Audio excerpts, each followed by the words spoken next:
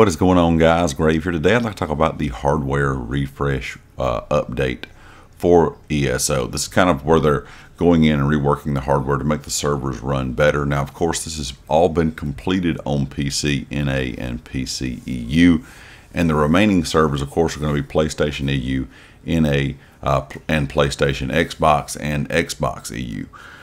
We did have kind of a time frame for this after they completed the PC EU work. That kind of gave us an update on some of the times we could expect consoles refresh and update to come out. A lot of people, I think, are hoping that this is going to go live before Mid-Year Mayhem started here very soon. It still could. I'm not quite sure just yet. For PlayStation EU, that was the server that was up next, and it should have been completed at the end of April. I have not heard if that is completely done yet or not. They have not given an update on that. It says, of course, if anything takes priority in the game, this kind of takes a back seat. So some other things could have kind of slowed this down.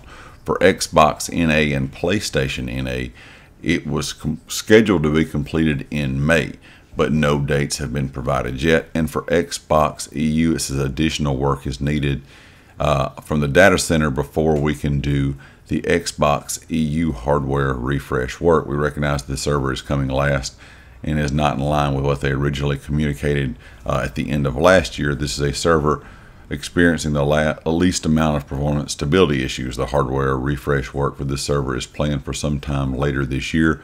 They'll provide dates as they have them. So it looks like PlayStation EU, Xbox NA, and PlayStation NA should be done sometime within this month of May, or by sometime next month in June. Like I said, that PlayStation EU was scheduled to be done by the end of April. I have not heard if that has been completed yet or not. I've not seen any updates on that just yet, so it may have been completed. When it comes to Xbox NA and PlayStation NA for the month of May, we do not have a completion date on that just yet. Like I said, I know a lot of people were hoping they would be done by the time Mid-Year Mayhem was out or the event had started. Like I said, for Xbox EU, if you play on EU Xbox, it looks like you're going to be waiting a little bit longer until later this year. Anyway, guys, that was kind of just a quick server update for all of you out there on console like I am, kind of wondering when this refresh and when this kind of update was going to come out to make the servers perform better. Hopefully, I've heard a lot of positive things on the PC side, but also some negative still.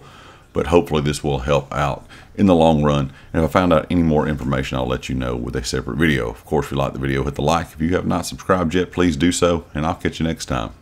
Peace.